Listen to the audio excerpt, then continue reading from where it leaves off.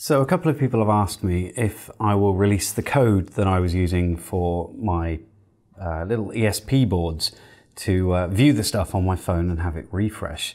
Well, I'm happy to do that, but I didn't want to release it without any explanation, so that's what I'm going to do now. So I've got two versions here. The previous version you saw was kind of an older version. All it did was refresh the page, and that's on this one here. So we can connect to that now and I can show you what it looks like. So if I just select light level ESP version 1,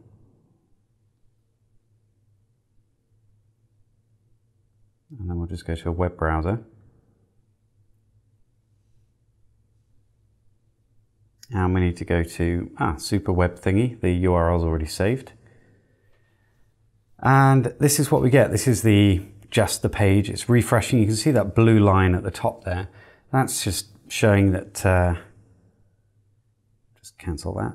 That's just showing that it's refreshing that page. And you'll see the numbers change slightly. It'll change a lot more if I put my finger over that LDR. Interestingly, that LDR is reporting the other way. So it's got a higher resistance, whereas this one has a lower number when you cover it up. But that's essentially it. Random number there actually isn't a random number, it's a count. So it's showing you how many times it's refreshed that page. And those numbers are being reported from the ESP8266.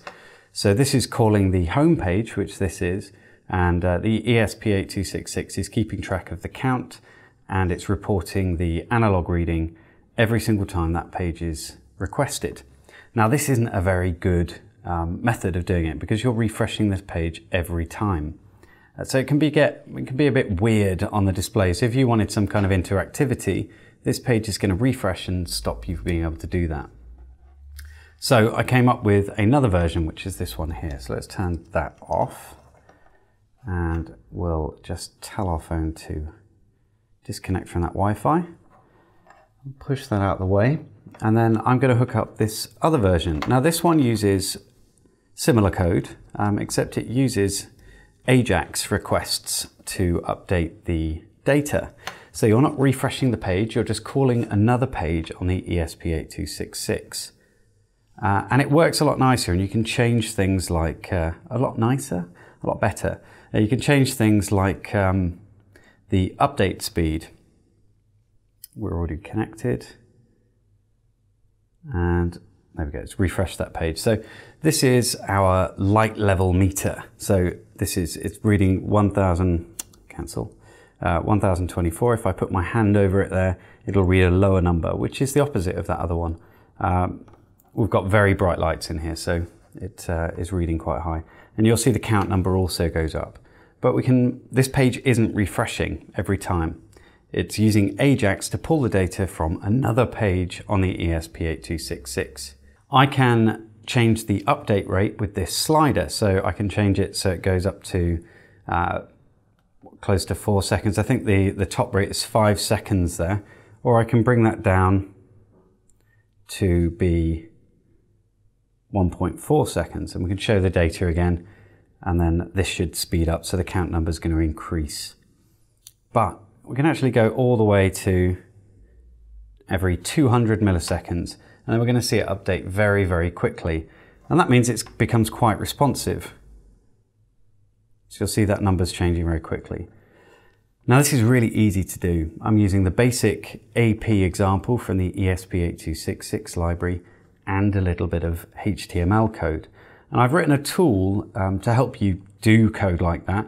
So as long as you're able to write HTML code, HTML and JavaScript, I've written a web page, and I'll make it available in the description, where you can paste in your code and it will format it so that it doesn't throw up any errors in your Arduino IDE code, because it doesn't like double quotes, and it doesn't like new lines or spaces like that. So it'll reformat all of that for you. And if you put an @ symbol somewhere in your code where you expect there to be a number, it will split that code out and put in a temporary variable for you to replace. So let's have a look at the code, and then we'll discuss it a little bit, but not too much. You guys can pretty much figure it out for yourself, and if you have questions, I'm happy to answer them.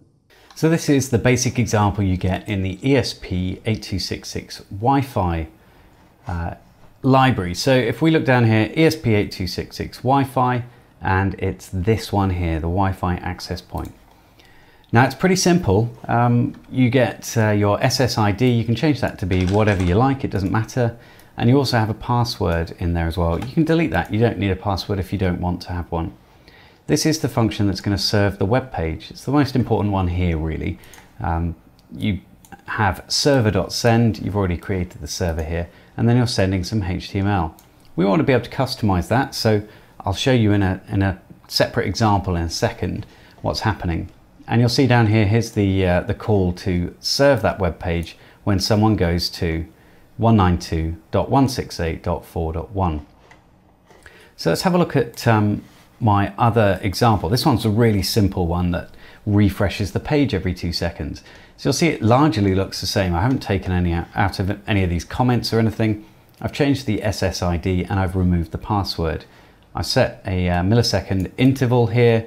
That was so that I could change this here if I wanted to in code, but I decided against it. We've got our handle root function. I didn't change the name of that, I didn't need to. And then I'm adding in my LDR reading. So that's the light dependent resistor on the board. Now you'll notice I've got a string HTML here. So whereas in this example we had H1 here, I'm giving it a string instead. So just down here, here's my string.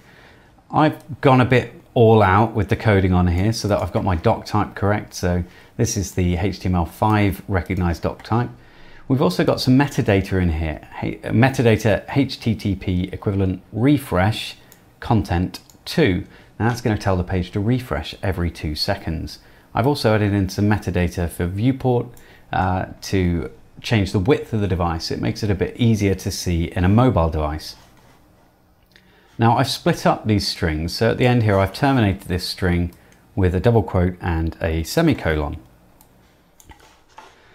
That's so I can add more onto the string using plus equals. So this is appending a value onto the end of my string. Now because this is a float up here, that seems like it shouldn't really be allowed, but it is allowed. So you can append this float to the string. You don't need to convert it, you can just append it on the end. And then that's going between 2 divs. So the ending of the div is there, and then the beginning is here. It's called light. And we've also got random number. That's actually count, except for I didn't change that. And div ID random there. It's immaterial what they're called really, but then I'm adding on the count at the end there. And then we're serving it out here. And I'm increasing the count at the end of that call. And that's getting called down here on the /root. Now that's not the interesting one, the one that refreshes itself, that's here. This is a fair bit more complex. In terms of the Arduino code, it's not more complex, it's more complex in terms of the HTML. So you'll see it's largely the same on handle root. We're adding in the same information and serving it out again. But we're using some JavaScript to call a second page called getData. You'll see down here I've added another server.on statement, and if someone goes to /data, it will serve up some data. Now I'm serving it up as a JSON string, which means that we can pull out our data quite easily. We can navigate through that JSON using JavaScript. We can pass that JavaScript through and they appear like an object for us to interact with. So it's kind of like an array. So it's pulling those things through. Now, this is what the code looks like. This is Dreamweaver, but you can use something like Notepad++ to get some kind of code highlighting for HTML code. Now, it looks fairly complex in here, but really all we're doing is styling up here. This is our CSS. We have our body stuff here, which is everything that's going to be happening on the page. These are the elements that are displayed.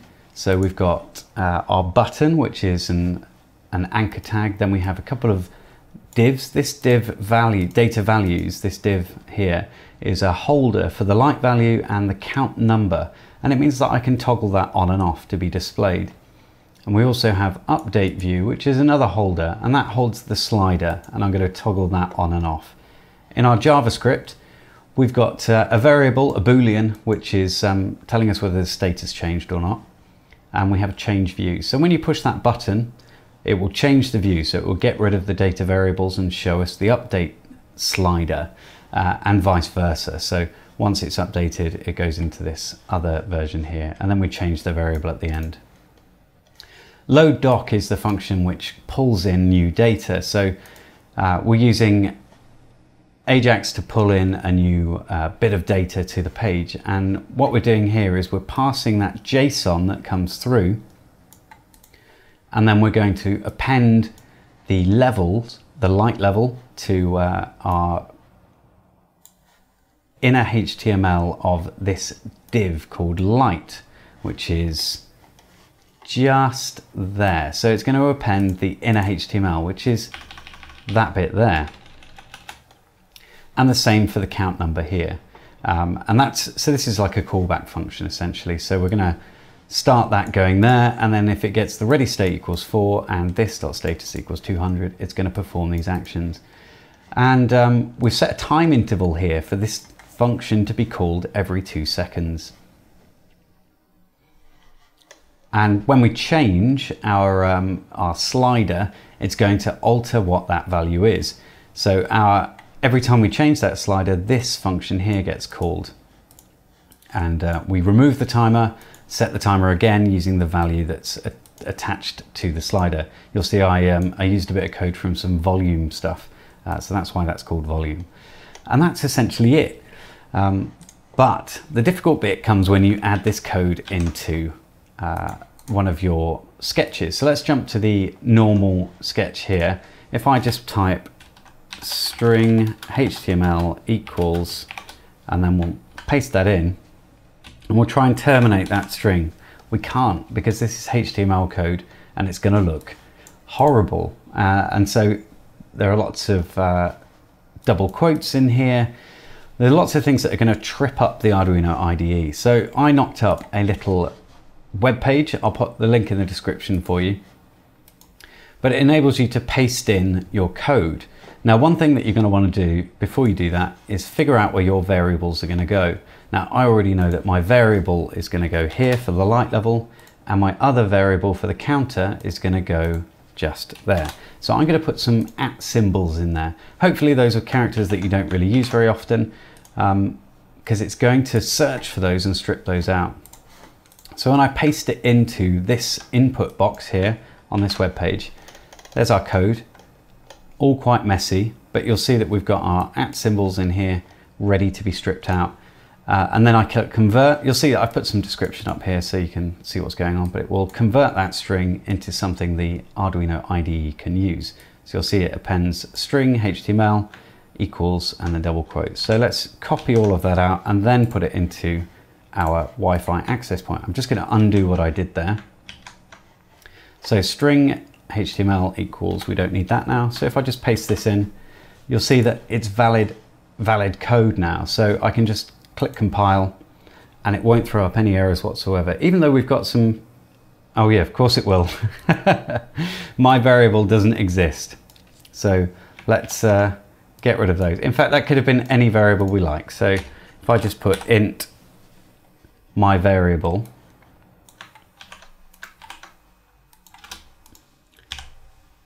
it won't throw up any errors. So we can just put my variable back in there. So now it won't throw up any errors.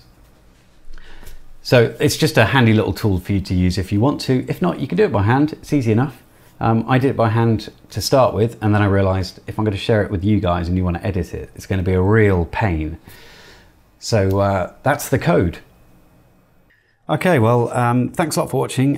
If you have questions, let me know in the comments section and I will try and answer them for you. If not, there are loads of you guys already know way more about this stuff than I do, so I'm sure you'll be able to help anyone who's got questions. Doing web development stuff is sort of my day job, so I find adding stuff like this to the ESP8266 kind of easier than writing the code itself. So anyway, thanks a lot. I'll speak to you soon.